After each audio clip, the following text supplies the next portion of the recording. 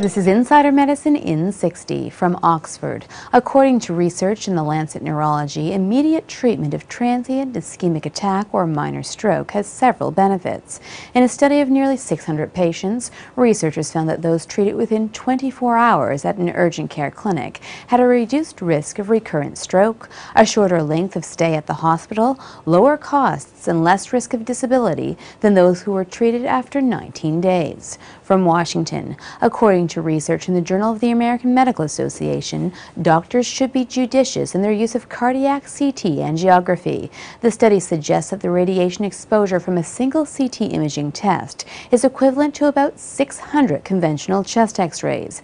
However, the authors note that coronary CT remains an excellent diagnostic tool. It is simply a matter of reducing radiation exposure.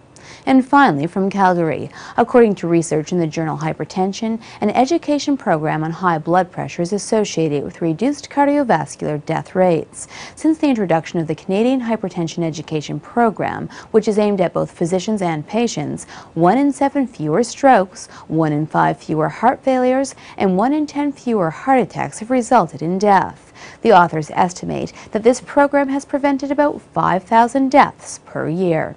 For Insider Medicine in 60, I'm Dr. Susan Sharma.